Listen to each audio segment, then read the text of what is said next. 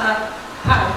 So, there was a prayer that I said. It's a poem prayer before we started work when we were in Guatemala. And Barb thought, or maybe it'd be nice if I shared it with you guys as well. But it's also important, the backstory to it a little bit. So I'm going to try to be brief, but I'm not very good at that. When I grew up in Holstein and I went to the Presbyterian church there, and when I was about 10 years old, I was matched with a prayer partner. And I'm going to talk about this a little bit when I do my reflection on serving the Lord, but I like to call it like a match made in heaven, because it was truly through God that I was matched up with this amazing woman from my church. So when I met her, I think she was in her 70s. My sister's crying, I can't look over there. She was maybe in her 70s and I was about 10 years old. And it was just something we did for about a year. And so after church, you'd have lunch with your prayer partner. And it was someone that every day you were supposed to pray for them. And it was to make the congregation feel like no matter what troubles you go through, you're always being prayed for. There's always somebody that is praying for you.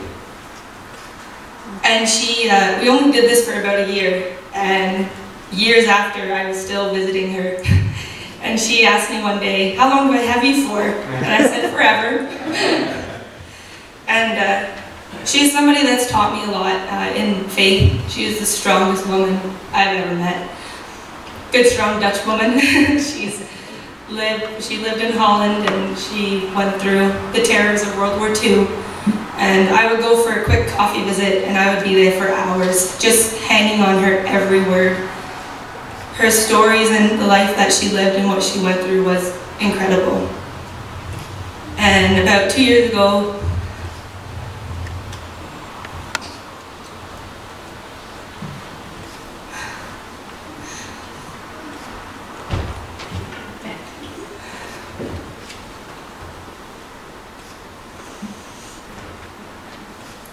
she went home to her God. And I was so happy for her because she's always wanted to meet him. And I miss her every day. And I would give anything for one more story. But it's pretty incredible that even in her passing, she's still with me so very much. And when she passed away, I was given a book of poems, and that's the one that I'm going to share with you today. So even in her passing, she's been gone for 2 years, and she's still teaching me about God and faith and everything. I'm so thankful for the 14 years I had with her on earth here, but for the rest of my life with her and when I get to meet her again in heaven. So now I'm going to share with you the poem. The book's from 1948, so it's kind of old English. So it's a little tricky, so I'm going to go slow, and then I'll just really briefly explain it in my reflections, what kind of the poem means to me and what it means for our missionary trip to Guatemala. The sun has risen, we too are awake. Hark to the murmur of the stirring land. I cannot see the road that I should take. Give me, O Lord, your hand. Lead me and place my feet upon the road that thou would have me travel through the day. My hand in thine, I shall endure the road, however long the way. Perchance the hill is steep, the valley rough. If thou but callest, I shall understand. Nor will I fear, for it will be enough if thou givest me thy hand. This was my pride, that I could walk alone. I had my intellect and my strength of will. But now, O Lord, most humbly do I own, to boast of this is ill. Thy constant guidance, Lord, is my sore need, for with thy guidance, blackest gulfs are spanned. From arrogance and self-importance freed, I find and clasp your hand.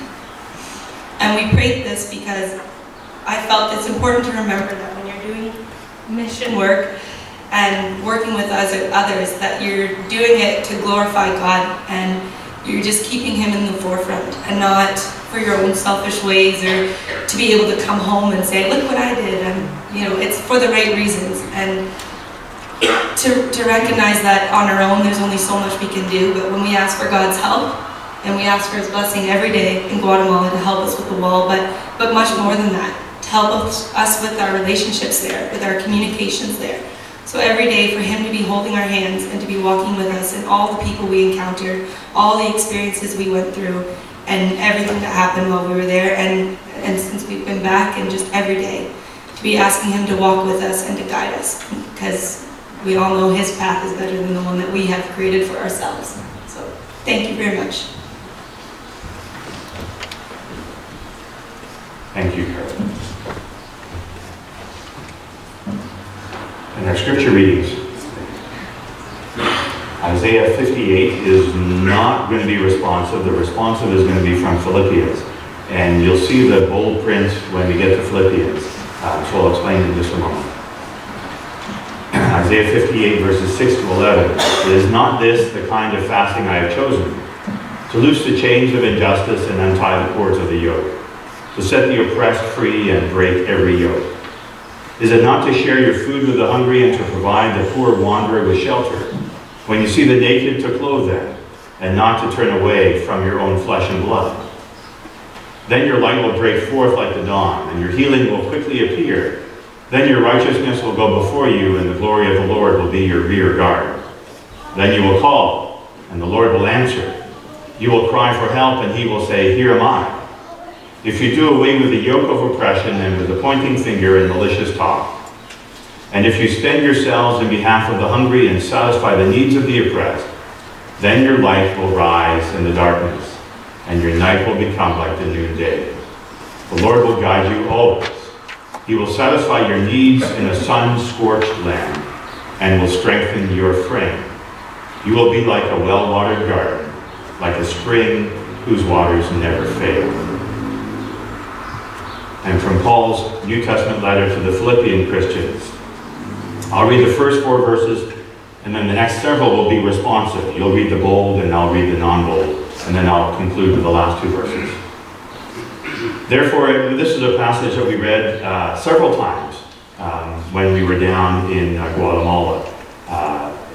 Quite unbeknownst to us, but of course known to God, it was the passage that we chose. But then it was also the passage that the church chose to read for us and with us when we were worshiping with them. It was a marvelous affirmation of gift for us. Therefore, if you have any encouragement from being united with Christ, if any comfort from his love, if any common sharing in the Spirit, if any tenderness and compassion, then make my joy complete by being like-minded, having the same love, being one in spirit and of one mind. Do nothing out of selfish ambition or vain conceit. Rather, in humility, value others above yourselves, not looking to your own interests, but each of you to the interests of the others.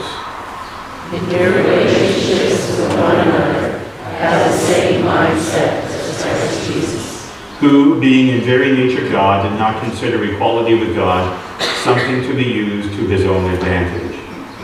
Rather, he made himself nothing by taking the very nature of a servant, being made in human likeness. And being found in appearance as a man, he humbled himself by becoming obedient to death, even death on the cross.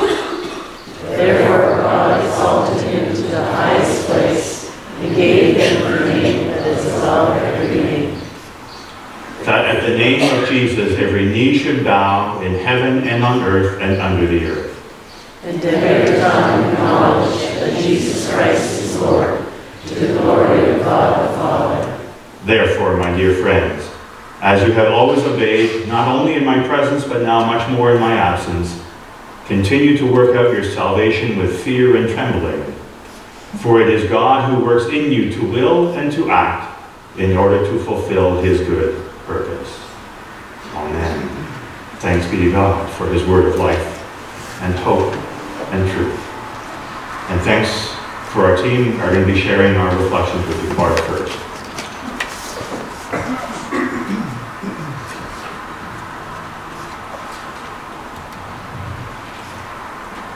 First of all, I apologize for the quality of the first few slides because they came from probably the first year or 2 that I went down to Honduras, which was in 99, 2000. So the quality's not great, but anyways, here we go. And hopefully they advance. I know that there's a lot of controversy about the value of short mission trips. Are they really of any value? Do they really benefit the communities that receive the mission support? Over the years that I've done mission trips to Central America, I can definitely attest to the value of short-term missions. I've seen villages slowly rebound from devastating damages of houses, rebuilding communities, improving sanitation and water systems, receiving training and education to enable individuals to get jobs and occupations and so much more. The focus through Missionary Ventures, the organization we went with, is to help individuals and villages to improve the quality of their lives, not to mold them into something they don't want to be or that we might expect them to come. The team members also benefit greatly from these types of trips, but in surprising ways. Many participants think they are going on these trips to help the less fortunate, only to discover that the less fortunate give back in so many ways. We receive their love, their generosity, their sense of strong faith and belief in God. Our interpreter, Robin, who you met this morning, shared a story with us about his first contact with a mission group. When Robin was a small child, his Sunday school group received a gift bag from a group very similar to the gift bags that we took from our Sunday school. He could not believe the generous gift he received, never forgot how much he thanked God for putting those people in his life. This truly impacted his life, and he relived that moment when we were sharing the gift bags with the children we met.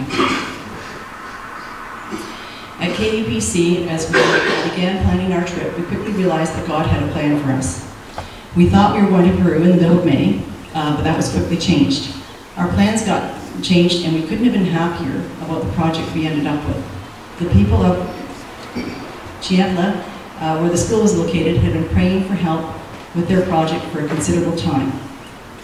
And we were informed by Missionary Ventures that a team was coming to help them build their wall, and of course they were thrilled. In Central America, all facilities that provide programs for children must have a security wall in place to protect the children and provide safe places for the children to learn and play. So all we were doing was building a part of a wall. But as you'll hear from the other team members, there is so much more to our adventure than just building a wall. And here's Mel.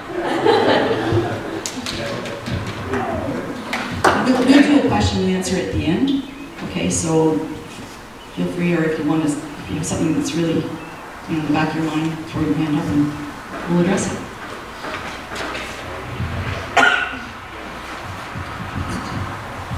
And I want to share with you a little bit about the school. It's called Iglesia Monte Horeb, and we felt that that was a place of love, caring, and joyful learning. It was just amazing, the atmosphere at that school. It's staffed by volunteers and led by a wonderful principal, Luz, and her wonderful staff. And there's a picture of the classrooms, and you can see blocks stacked on top. They're hoping to build a second story there when they get funding for that. But there are classrooms that have shops in them with sewing and woodworking. There's some of the staff welcoming us with their signs there, the flags of Canada and Guatemala, and they sang songs for us.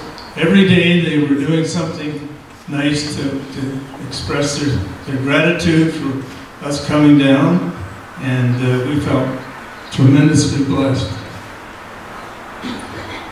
Here the children are singing and going through actions. I'm sure that the curriculum for the previous weeks before we arrived had something to do with our visit. Here the ladies are with the food preparation. They feed the children. The school is run 3 days a week, and they feed the children when they arrive because they learn much better when they have nutrition. And so all of the needs of the children are met. Their physical needs in terms of proper feeding, because many of the children come from families where there's not an awful lot of good food through the week. So 3 days of nutritious meals really means an awful lot for them. In addition to that, of course, the kids get exercise and fun and games, and we were building the wall around the playfield so that they could play safely. And here we are. They love the ribbon cutting, and so they wanted us to cut the ribbon to the classrooms. There's a typical classroom where they'd be learning math and also language skills. And here they are learning some songs. They had a lot of Bible stories and songs that they sang, learning about God and Jesus. And here they are, once again, entertaining us. Every day they had little presentations, and we just felt like royalty.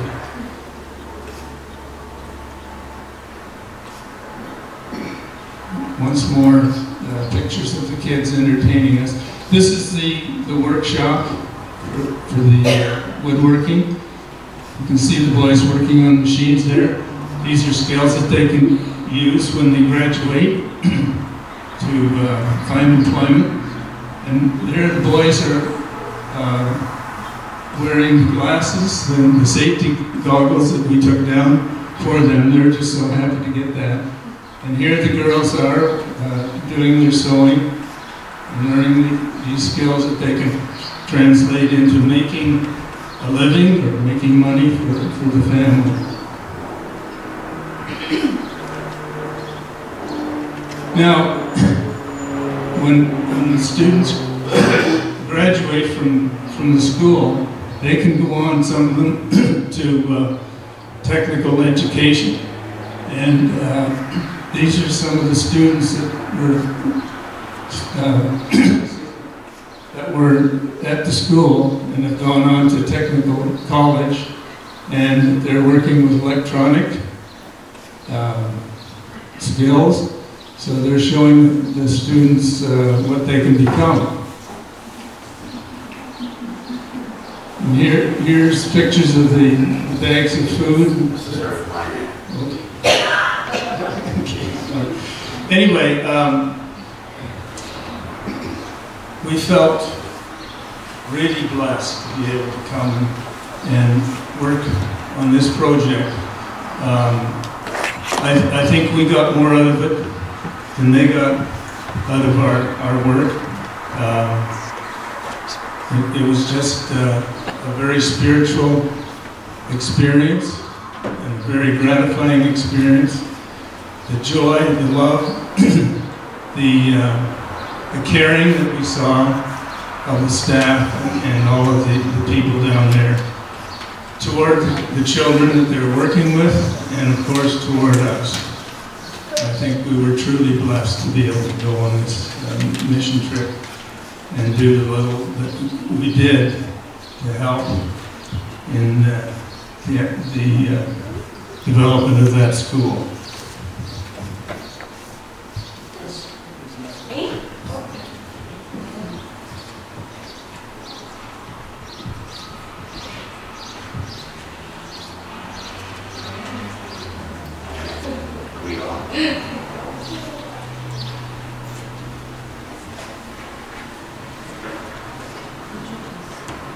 Okay, so I'm just going to talk quickly about how this experience really solidified that relationships are better and stronger with God as the matchmaker. So kind of as I just mentioned earlier. So it was not up to us who went on this trip, but before we knew it, almost 6 strangers were off to Guatemala. And who we would meet and interact with there was even more part of a great plan completely out of our control. So I've done trips similar to this before, where a group of volunteers who are also strangers go somewhere and help those less fortunate as us. I've been to Peru and also South Africa on just volunteer trips, so not with the church. But never have I felt this strongly connected to those people. They say that love is a universal language, but God's love is something very special and blows normal love just right out of the water. So what I wasn't expecting was how our common love for God, faith, and spirituality brought us so much closer than I would ever imagine. So my takeaway from this was that, sorry, I wrote this down so I wouldn't go over time because I usually talk too much. And now I lost my place. My takeaway from this is God's plan for us will always exceed our earthly expectations. And we will never be able to imagine what He has in store for us, and that's where faith comes in. With faith, it is that we believe and trust in our God, not only to provide for us, but to also make decisions where our talents and individual skills can be best used to serve others, as Scripture today explained. God calls us to serve others, but don't forget He also calls us to trust Him and to believe in His plan, and that is where the poem I read earlier comes in. Admitting that without Him we cannot accomplish or flourish as much as we can. We can only fulfill our potential with Him leading us. So be open to the path that He has for you. And you will be amazed at through Him who you'll meet and the relationships that you can build through any and all barriers that our society creates.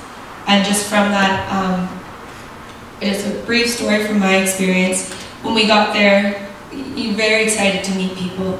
And there was one particular woman that worked in the kitchen.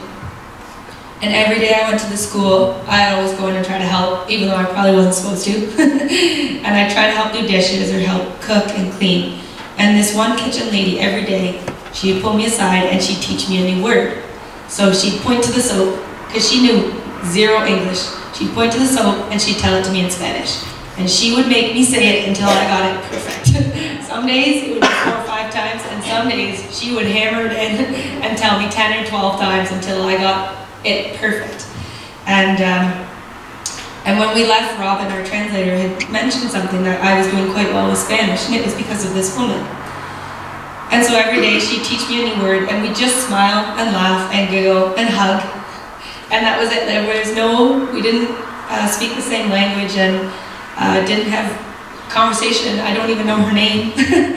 But when we went to go leave, she pulled the translator aside and he said, "Carly, can you come here?" And I walked over and she grabbed my hands really tight. And he said, "She just wants you to know that she loves you so much." And I just started bawling because I'm like, she does. She does love me so much. And he said, "She's going to miss you. She doesn't want you to go." And then he continued to say that she wants to bless you the rest of your life and your family back home. And she can't wait if she can see you again. And again, when I leave Peru and South Africa, it was, it's sad, it was goodbye, but it was nothing like this. I just felt so connected to these people through our common faith. So that's my reflection. Thank you.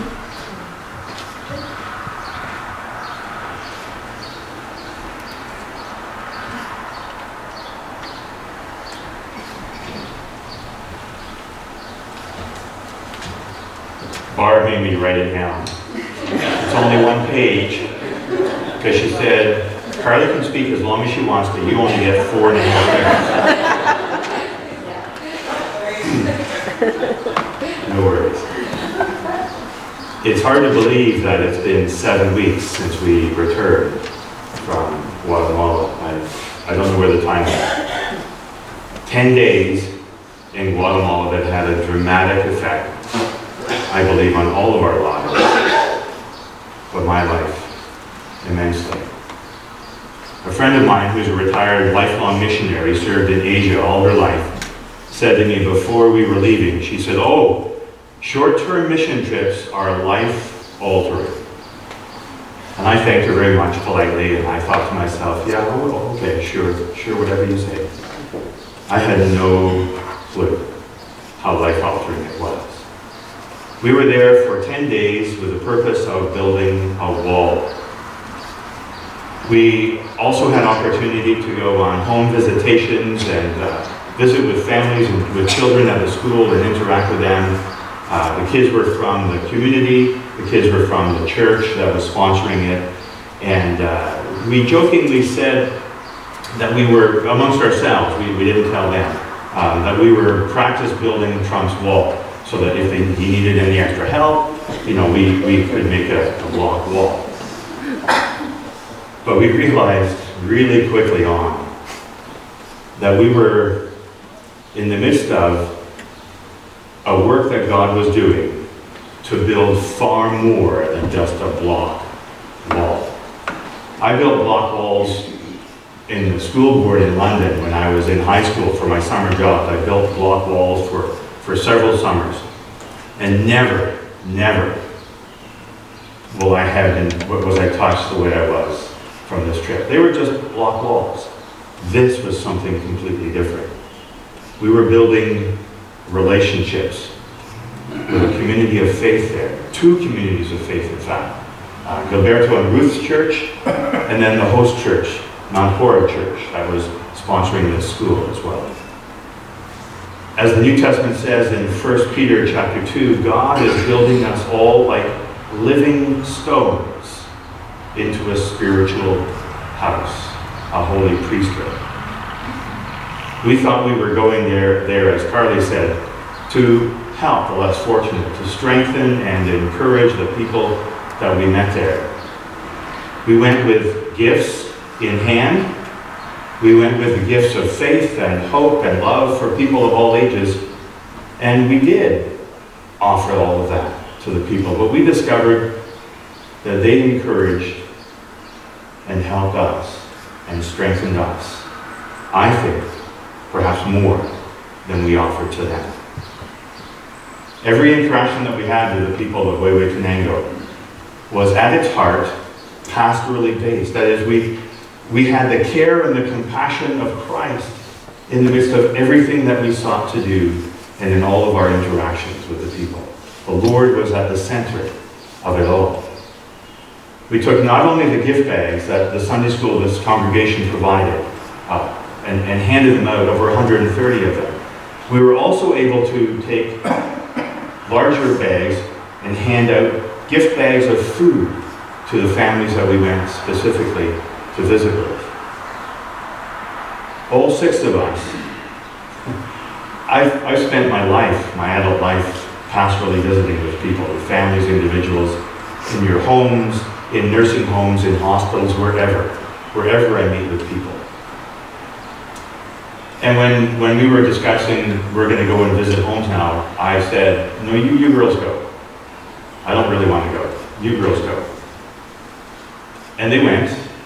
And then they said, it's your turn, boys, to go. All 6 of us found the home visits to be very difficult. And yet an amazing gift, a blessing to us that I never would have dreamt of.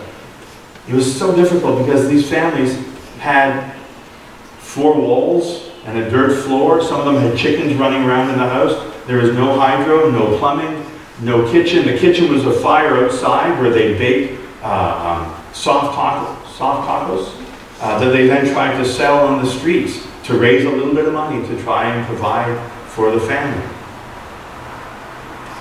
It was more than sad to see their living conditions. We take so much for granted here, and we're so easily distracted by the excess that we have. These people were so grateful that we went, not only to work amongst them, to serve amongst them, but then that we went and spent time with these poor of poor families. They were so glad. They welcomed us with the open arms of Christ's love. And in their faith, they showed us that they already had everything. In the midst of their extreme poverty, we saw and experienced an amazing depth of loving gratitude that startled me and changed me.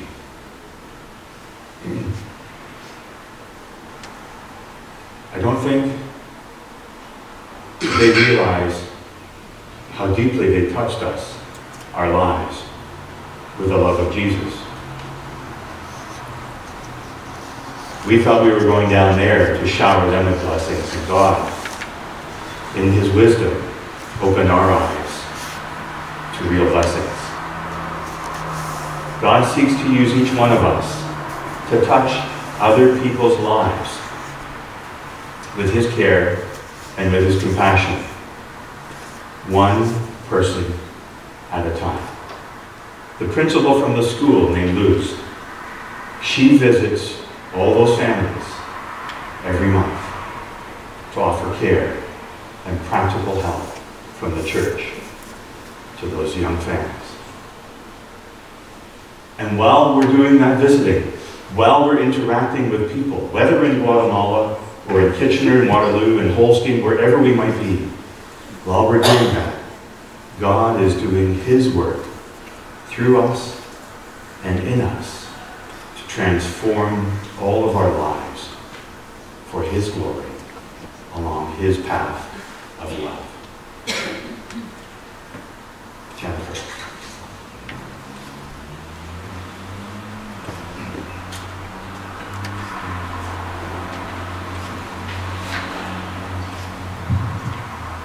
So I'm going to talk a bit about the families and the children in Guatemala.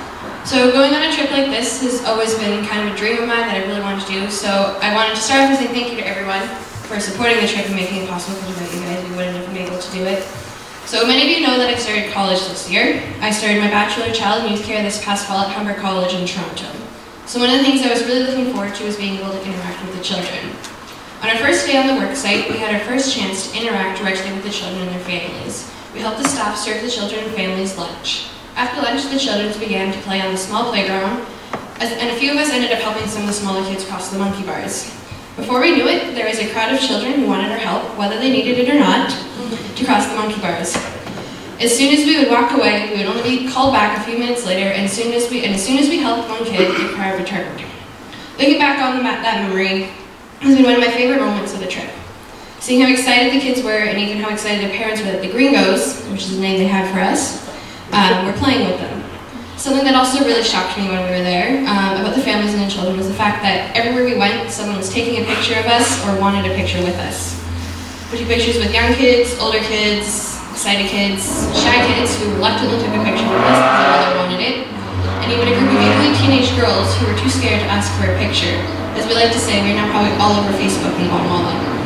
One of the things that amazed me is how happy every family member and every child were, no matter where we went. It was really struck me even more when we went on our first home visit of the trip. Many of these families have absolutely nothing. They live in homes in every corner of any place you can find.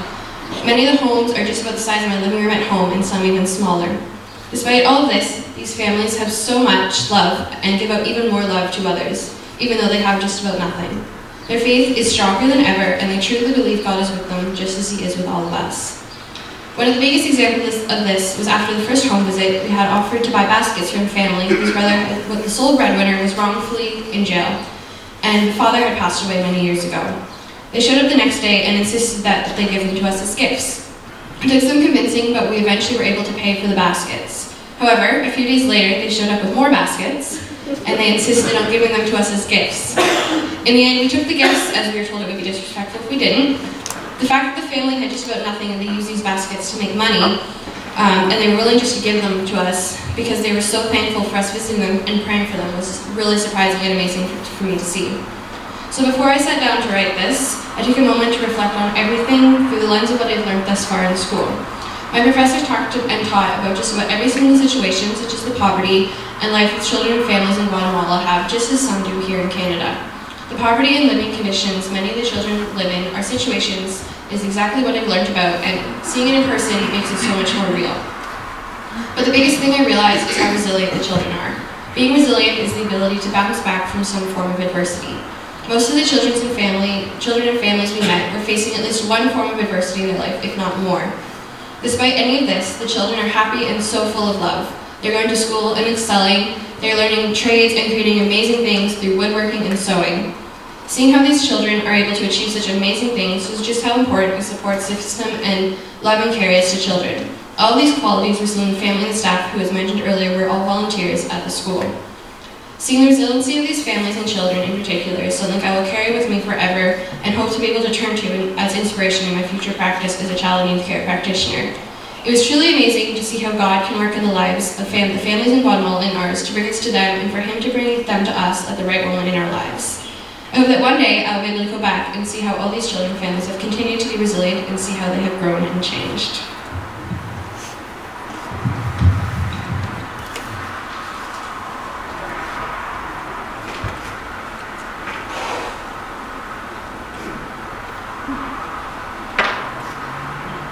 So I'm going to wrap things up with a little bit about the daily activities, the building the wall, as you will, that we've learned about some of the others. This is sort of the activities we did in building the wall. So the first night, just because this was a group picture of everybody that was there, but it wasn't actually the first night. But the first night we got together, the one question that came up was, well, how hard did you want to work? And it seemed like a really odd question to us, and so of course our response was, well, we're going to work hard and we're going to complete the project as planned. So that sort of set the stage for where we wanted to head. So the next slide, maybe, Amy. This is the first night we had to, we flew in, and then we had to travel the next day to get to the place, and that afternoon we went out to the school just to see it before we started working. So this was the room that we met. We met the host, like Gilberto was there. There was the pastor, there was the principal, and the chairman of the church that was sponsoring the project. So this was the first time we met as a group, and this is where we met in the kitchen of the church, or of the school. And you know, it sort of became the focal point of where we operated, because it was where the food was prepared for us for the breaks and snacks and that type of thing. It's where we washed up every day. It's where we got our fresh water. And so it became sort of significant that this was our first snack together, and this is where it all started. So then we started on the first day of work, and it was a day for us to be comfortable with the local workers. They knew little English. This slide is actually just the inside where the water was. You see the little device up on the wall. That was the fresh water machine and so on. And that's where we washed up. So on our first day, as I said, the workers knew little English. We knew little Spanish. And so it sort of became questions and signs. What's this? Just as Carly talked about, where the lady was teaching her Spanish while we were asking what this was, and they'd be asking us, you know, what a hammer is in English and so on. And the famous line was, uno más, one more. And it applied to one more block, or it applied to one more row of blocks. And it sort of became our mantra out on the wall. And the experience was, of course, mixing mortar on the ground, and you know, not having a cement mixer. Everything was done manually on the ground. And the first day we found there was a lot of rework. You put a block on, it wasn't quite level, you take it off, put some more mortar on. But as we went on, we got better, of course. The breaks were a time to cool off and relax a little bit. And this is where some of the pictures that you saw earlier of the kids playing on the monkey bars and that type of thing, that it was also a time of interaction with the folks that were there. And at lunch, I think we had O Canada at least once a day. They were very proud to have us there, and they did O Canada quite a bit. The food was great, too much to start, but you know, there was fruit, yogurts, special Guatemalan meals. Probably our most memorable meal was hot dogs. And you say, how can it be memorable? Well, it had all the fixing, it had the buns, but the hot dogs were cold, so it was cold hot dogs. And friendships grew, and you know, everyone became more comfortable, and we put in the effort, and the workers, I think, respected us for what we did after their early hesitation as to whether we were going to succeed or not. And we'd see some of the workers and the support team at school.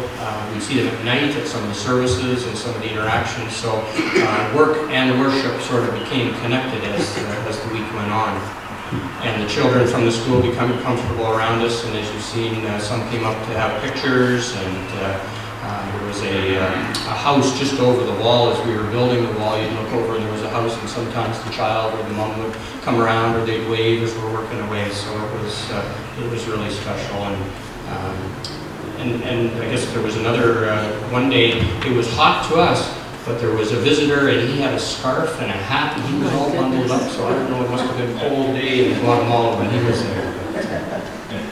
So to wrap it up, I think, a few things stand out in my mind from the daily interactions. I think, as you've heard from the others, the gratitude and the thankfulness for the work that was accomplished by those in Guatemala. Each evening we had a team sharing, and I know at one of the evenings I said, we're just building a wall, but the reaction from the people as we were building the Taj Mahal was unbelievable. And I think just to tie things back to that first room, oh right, sorry, I forgot about the loonie. When we finished, we thought we'd leave our Canadian mark and put a loonie in the wall, so there's a memory of Canada at the top of the wall. To tie it back to where I started with the kitchen, we finished there as well. So on our day, the night before we left, that afternoon, after the celebration, we wrapped up and we completed the wall and we were together, and we had our last snack together. And the emotion in the room, there weren't too many dry eyes at all, and it was a connection I don't think anybody will forget. It's a combination of pride, of being able to complete the wall, because there was even comments made during the week, well, they didn't think we'd make 50% of it done, so it was nice, to complete what we said we did as we said up front. But the gratitude from the local team, the emotion from the friendships that we built over the week. It was only a week, but the amazing friendships that were built over that time, and the memories and the interactions that we had through the week. That it was a wall, but there was so much more as you heard from the others.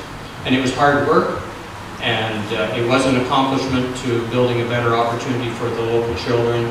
But the real result was the blending of the cultures, enjoying some fun times together, building some personal relationships, and then in sharing in a church relationship to God's glory together.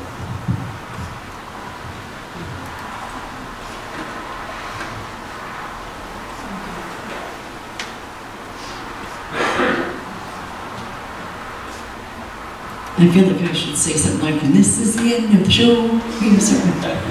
Anyways, a lot of, and as you can tell, there's a lot of passion involved in going on a mission trip, and we had a very strong team.